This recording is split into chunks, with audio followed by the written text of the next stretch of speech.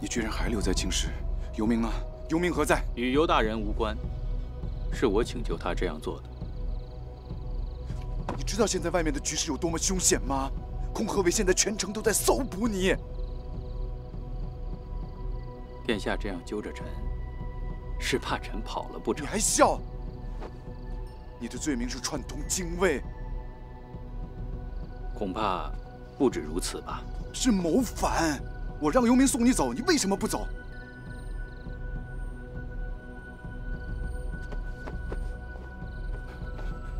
我现在非常后悔把这个东西交给你。带他走，带他走。还要把臣关进那间密室禁臣的饮食，臣死都不会去了。由不得你，我已被陛下禁足。你现在只要离开东宫，等着你的就是天罗地网，就是死路一条。臣不会那么轻易就死了的。臣当年跟殿下屡屡交锋，并未落过下风，是吧，王翁？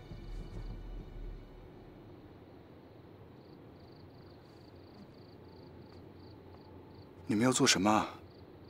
殿下既以臣为心腹股肱，此时应该问臣的是赵王要做什么。臣今日要入宫，为殿下最后一谋。此时，此地，此时，此地。勿关宫门！殿帅，我等奉旨入宫缉拿侵犯。是。开宫门！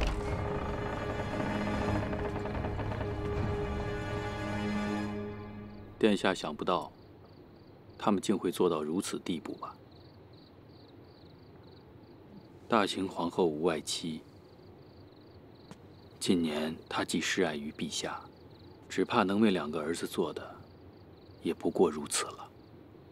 好在陛下尚未糊涂，没有让广川郡王返京，所以殿下现在的当务之急，只在赵王。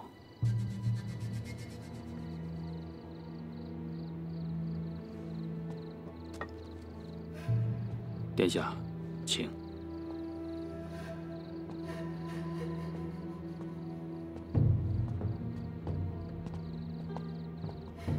殿下，请看，武德、武威、广武、兴武、英武、镇武，皆为顾家旧部。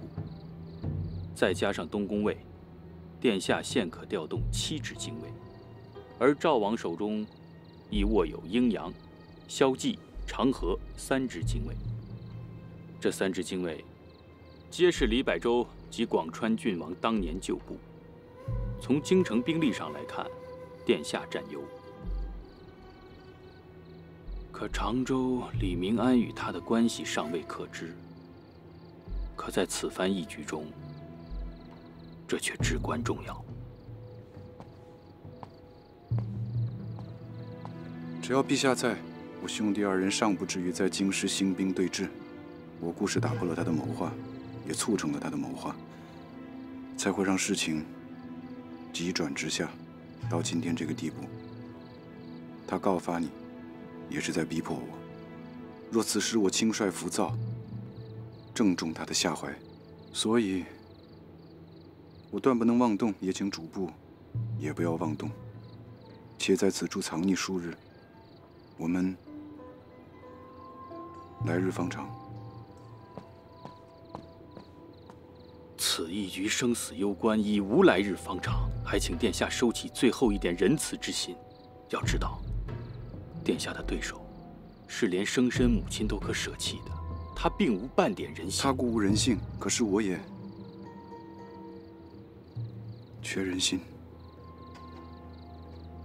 记住，天与不取，反受其咎；时至不行，反受其殃。你知道你在说什么吗？山祸储君谋反，自古以来就是诛九族的重罪。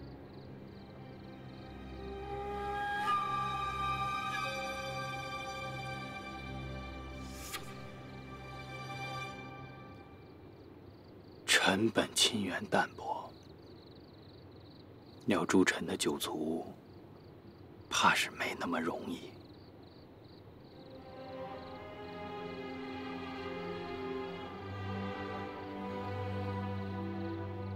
臣今日选在此地跟殿下别过，自有深意。以后这东宫，这太子陵，臣怕是无缘得入了。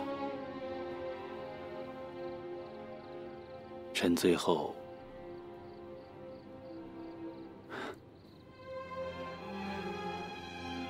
放肆了。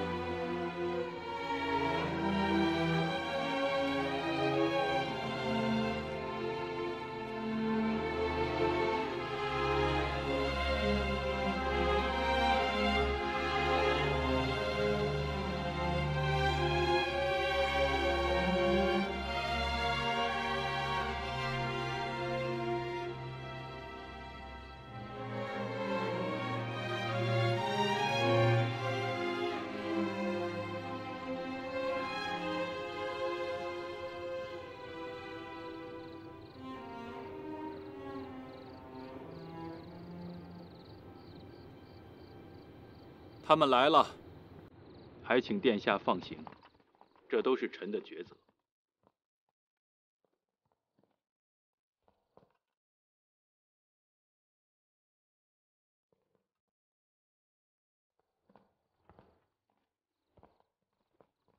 殿下，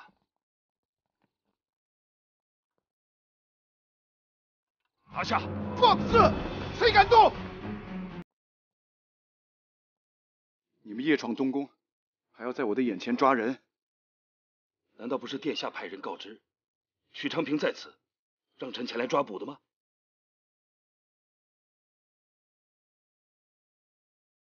殿下还是让开吧，一切皆是臣的安排。住口！你知道控鹤是何等去处？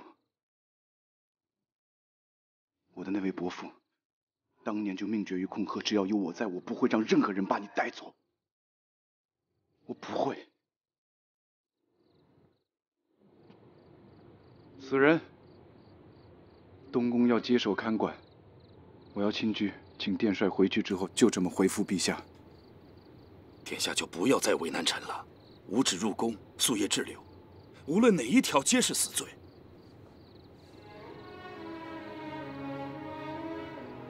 臣就当他是自首，在陛下面前略去抓捕地点。无需隐瞒，还请李大人据实上奏。大人就是在东宫将我捕获，而且就是在太子殿下面前。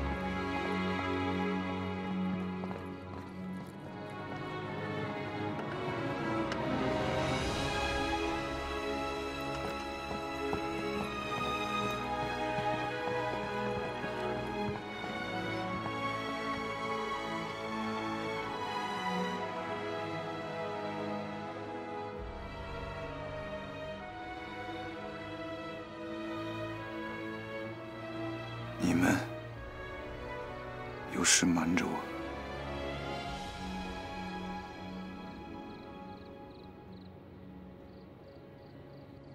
你说是顾才人叫你来送信的，证据呢？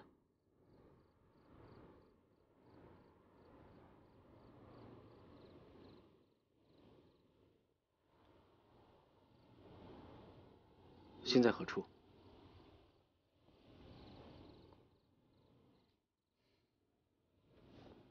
在这里。但是你必须让我先见到陆公子，我才能把信写给你。早朝议事如下：言知孝端皇后神主事，言战事顺利，言内府心悦，有爱司法公道，言皇太子宜借机终止参与一切庶政，专心主持孝端皇后丧仪。好了，陛下和太子有何异样？太子并未临朝，陛下面有病容。却在朝臣中散播2件事：其一，皇太子常年对皇后不敬，方导致皇后崩殂；又逼迫手足兄弟孝妻离京之分。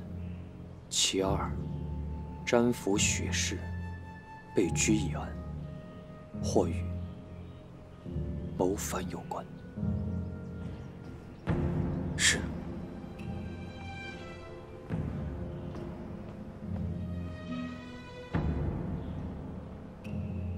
听闻故事，已派人送出确切消息。我正要与姐姐说起此事。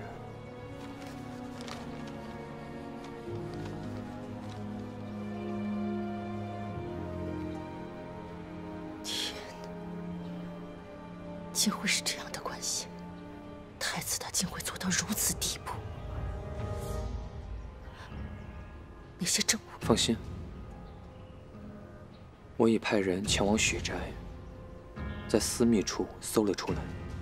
还好李重奎搜得不细，反而成全了我们。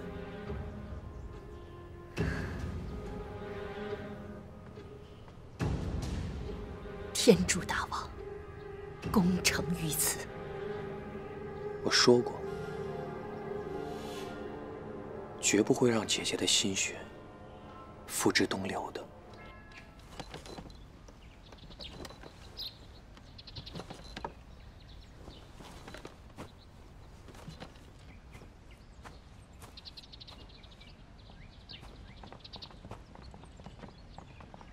过来。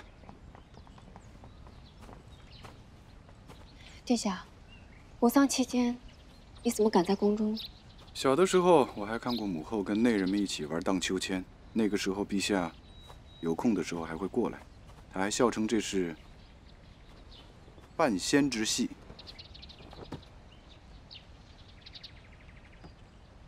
殿下，这是要公然向陛下宣战了吗？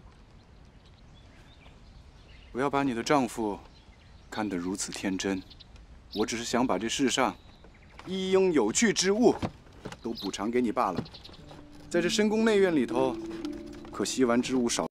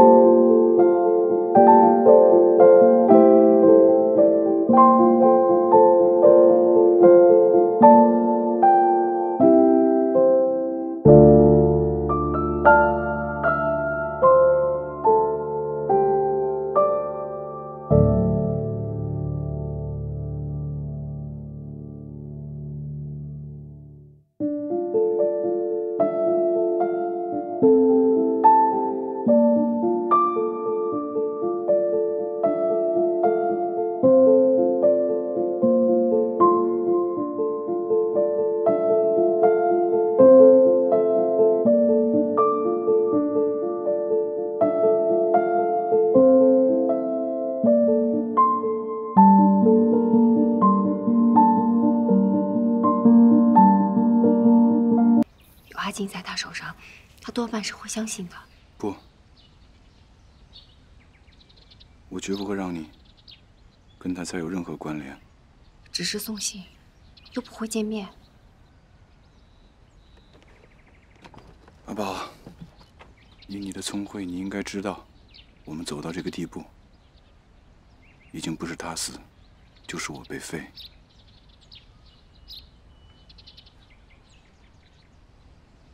就算到了生死存亡的地步，殿下也不肯动用一部唾手可得的活棋吗？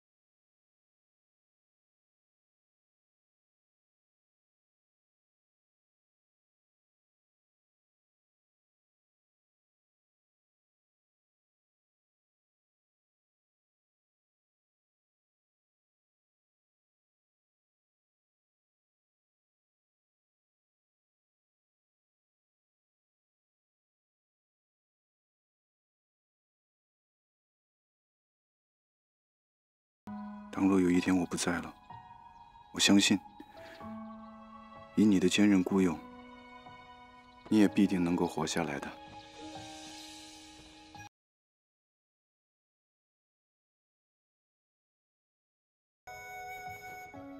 记住，一定要活下去。所以，即便是为了妾，也请殿下不要有那样的一天，好吗？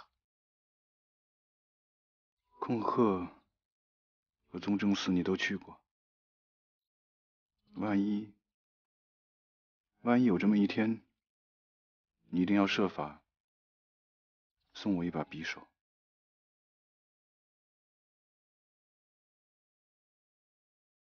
或者，哎，你的鹤簪呢？怎么没带啊？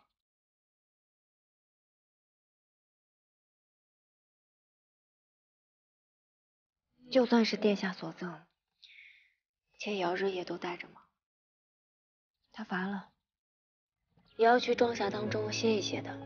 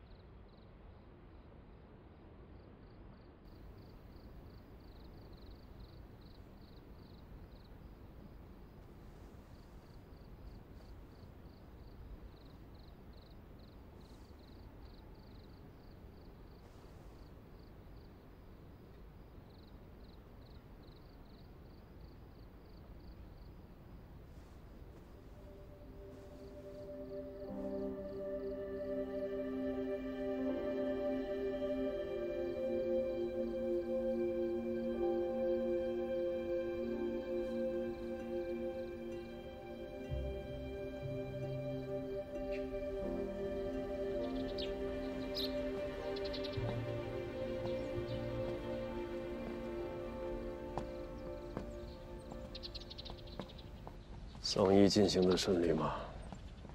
回陛下，神主还宫，奉位的朝臣也都回去了。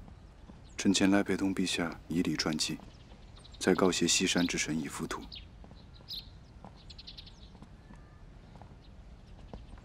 陪朕走一趟吧。是。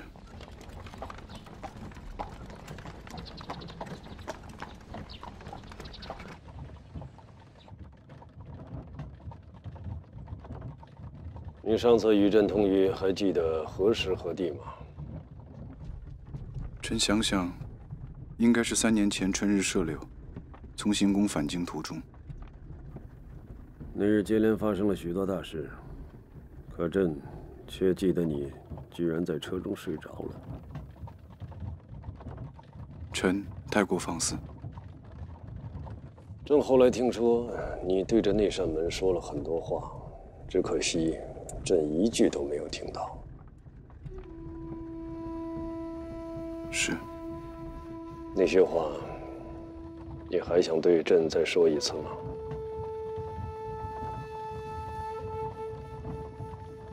为何？臣彼时太过幼稚。你自觉现在更加成熟了吗？在陛下面前，臣不敢自认。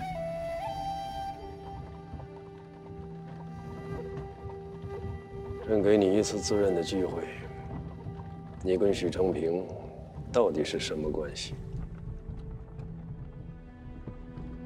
臣敢问，这算是陛下在提前亲居吗？是。现在余念尚在宫中，便是家务事。只要你对爹爹说实话，此案就此了结。停！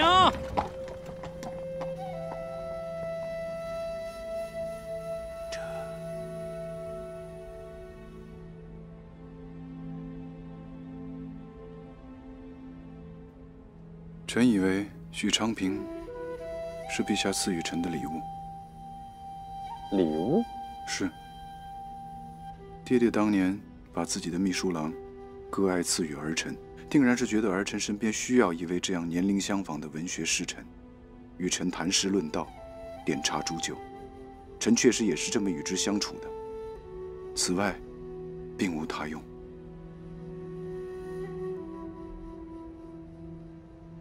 安秦主和暴殄天物，你知道控鹤在许昌平家中搜出了什么吗？契约无疑与子同袍。控鹤在他家中搜出了你皇太子一整套长服。这并不奇怪，他入宫御宇，臣确实赠衣于他，这有什么过错吗？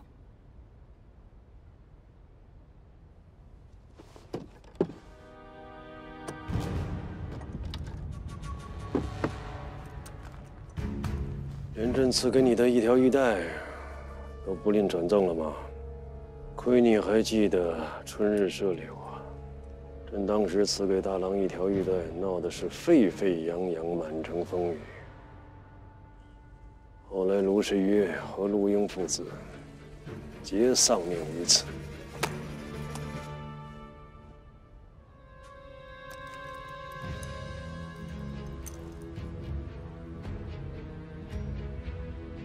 不用看了，那幅有登记、带上有款式造不得假。不对，李钟馗在查抄许宅的时候根本就没有搜出这条玉带，是有人在陷害臣。爹爹，有人是谁告诉你的？是李钟馗还是其他什么人？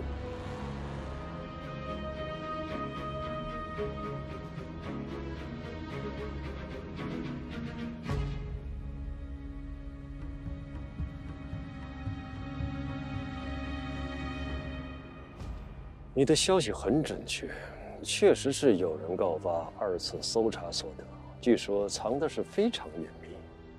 这都告发，是御史台那几位新晋翰林吗？这不重要。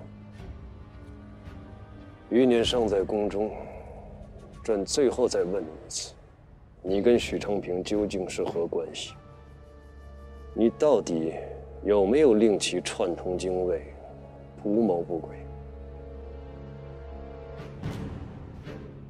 爹爹真的相信臣有不轨之心？只要你能说得清楚，朕就不会相信。告发臣的是臣的兄弟吧？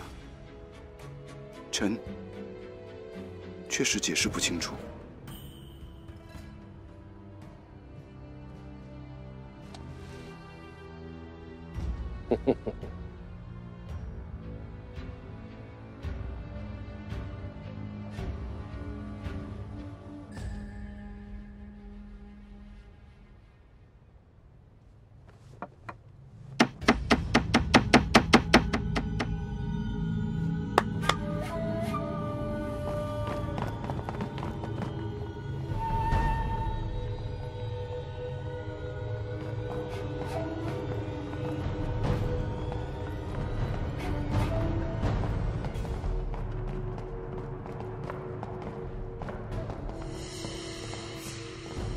陈常侍，这出什么事情了？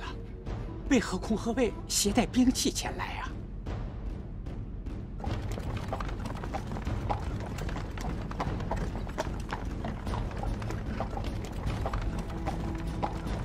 王常侍，啊，这宫门就要下药了，你就不必随行前往。我。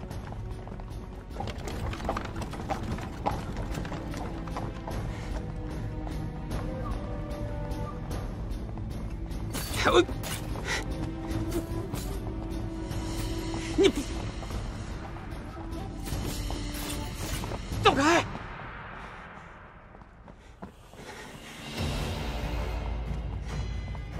闭宫门！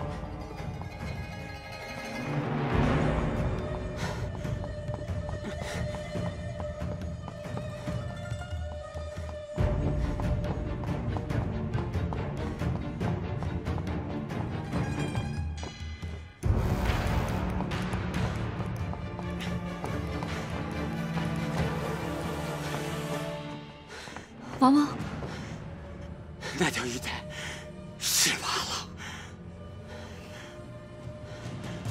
王翁别急，殿下现在何处？圣驾至！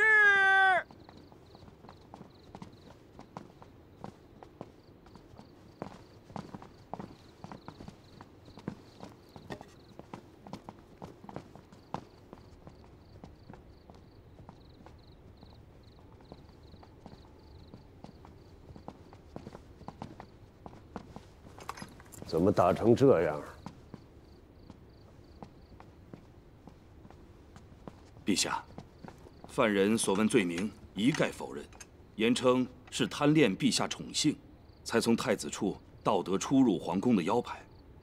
臣按照陛下的旨意，不敢伤筋动骨，是他自己决力数日不肯进食，以致昏迷。把他弄醒。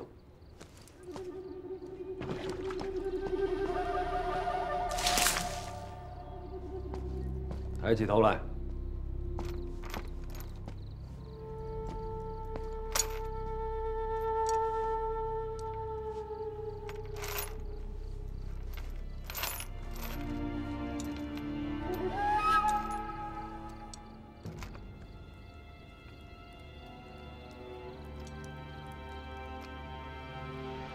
卿几岁了？